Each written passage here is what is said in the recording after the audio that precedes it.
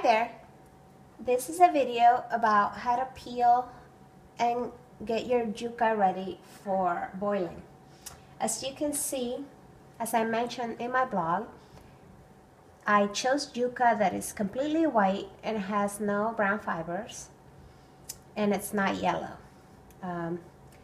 This will give you a good sense of whether the yuca is good for boiling and whether it'll be sweet or not. You will need a small to medium paring knife, a big chopping knife or a santoku knife in this case.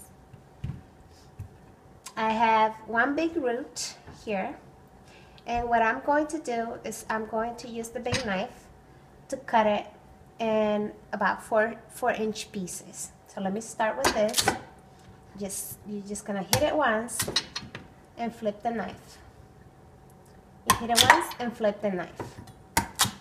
And you repeat that until you're ready to peel all the yucas. Once you're ready to peel, the first thing you need to know is that this brown part, it's only it looks like a paper shell, and it's kind of what it is. So what you want to do with the paring knife is find the place where the skin peels off easily. You see, there's a pink skin underneath that brown skin, and this is what you need to peel off. So both the brown and the pink need to come off, and you're going to go from right to left, being careful not to hurt yourself. Some yucas are easier than others to peel. This one in particular is a little bit trickier because the skin is stuck to the yuca in an unusual way, but it's usually easier.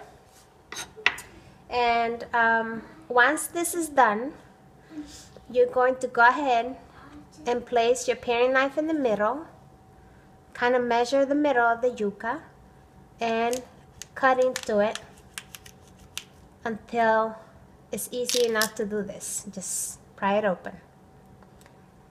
And this is ready for boiling after a wash. I'll show you in a little bit how you can freeze this. You can actually just put it in a Ziploc bag along with your other yuca, freeze it, and keep it in the fridge for as long as you need until you're ready to boil them. Or if you're ready to boil them, you can boil them right away using the recipe I have on my blog, biteslife.com. Thank you.